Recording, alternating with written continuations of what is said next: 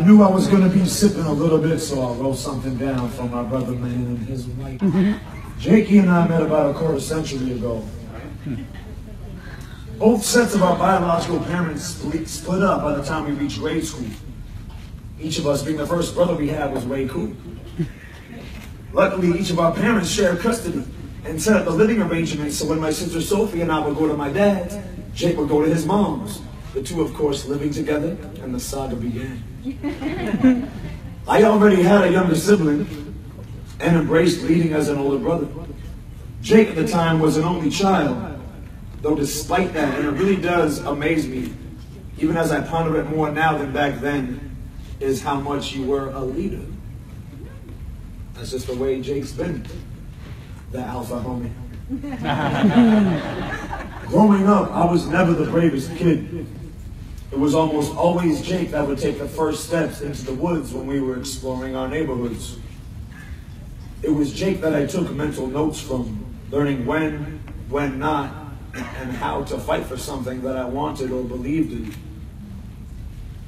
It was Jake that unintentionally taught me how not to pay fear or insecurity any mind. He had an instinctive trait to be boss. Jake just knew how. It was he that made the most serious contribution to making me the loving gangster I am today. But really though, sometimes we were too gangster for our own good. As young adolescents, we once stole exotic erotic goodies from Spencer's gift store, such as chains and butt polish, whatever. And Bath and Body Works toiletries that we have no intention of using. Select mischievous actions of this variety only strengthened our stepbrotherhood. We were taken to the mall security and never snitched on each other. In fact, it was my biological sibling that actually ratted us out. So much for blood-related family. Just playing so for the record, y'all, I was definitely more of a mean older brother than I should have been. Definitely deserve to get tattletaleed on. And so on some real stuff, you really taught me how it really feels better to hug than to push away, and I love you for that. So. I love you too. But it wasn't always pretty between Jake and I. In our later elementary school years, Jake and I got in a serious physical altercation. And although it felt to us like a battle of gladiators, I don't believe blood was drawn or a scratch was suffered. Our parents told us it looked something like this, Pops.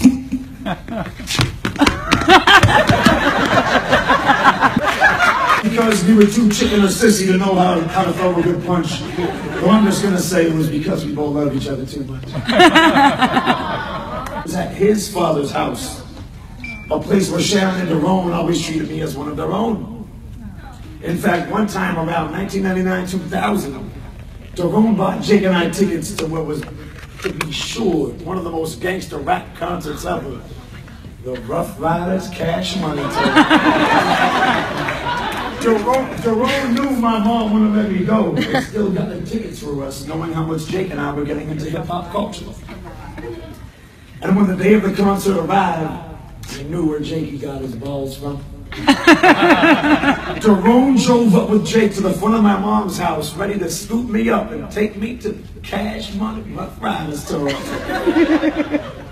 I got within a few steps of my stepbrother's pop's car before my mom grabbed my ass and told Daron to scram!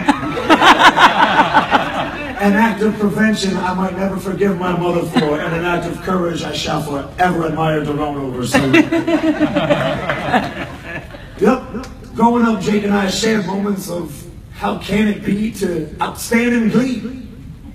We had our first business together as Sherlock's Home wannabes with DJ Mr. DJ standing for David Jake, of course. Oh, I forgot about that. And now you've branched out on your own with your own company, with a company I know you are going to take to massive levels, my brother, man. And really, Jake was such a hip kid growing up. I gotta tell you this. As soon as I flip back to the page I was reading from. In my mom's neighborhood, I lived right up the street from upperclassman and fellow groomsman Billy Perry. And he wasn't even friends with me until he found out I was cool with Jake. Jake is just a man like that. He makes Neil, the former gas station attendant at Sudbury Mobile, who certainly put up with his fair share of ignorant teenage idiots, would address Jake as this fucking guy. An expression said with a smile, and appropriately taken as a term of endearment on behalf of Jacob. Over the years, Jake and his entire family, immediate and extended, taught me how people do not have to share blood to be considered family. Even Jake's stepmother, Sharon, who could be called my stepmother, has always treated me like I was her stepson, which to the unfamiliar one might be interpreted as something far from a compliment.